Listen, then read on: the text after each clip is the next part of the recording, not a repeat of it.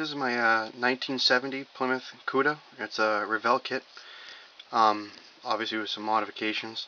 I got my inspiration for this car from a book I was looking at, well, a magazine I was looking at actually at the store called Michael's.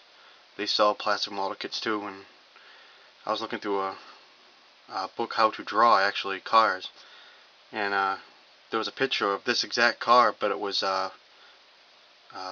the plum purple.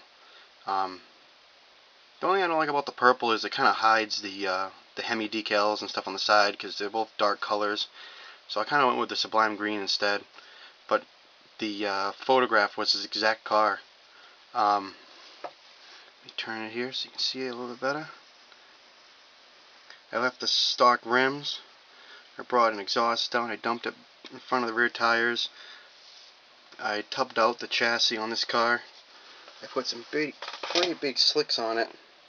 I'll show you underneath the car in a second. I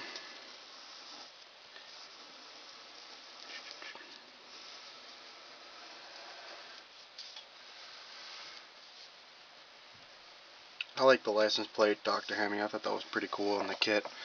It comes stock in the Cuda kit. Same for the Plymouth decal on the windshield.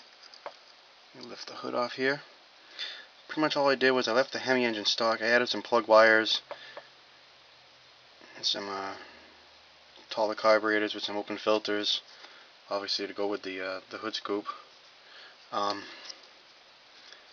the hood back on here. Here's the underbelly of the car. I put some big slicks on there with just an exhaust.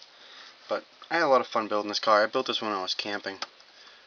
So I'm surprised the paint actually came out as good as it did, considering it's not really a dust-free environment there really at all.